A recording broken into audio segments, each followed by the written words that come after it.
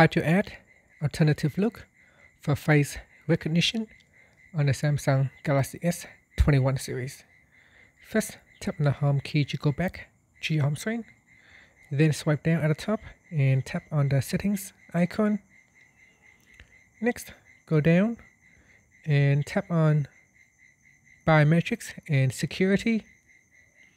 Next, tap on face recognition. In here, you will need to put in a PIN or a password. Next, tap on add alternative look. And it says, do you wear glasses? You can choose yes or no. If no, tap on continued. And then the phone is now ready for it to add an alternative look.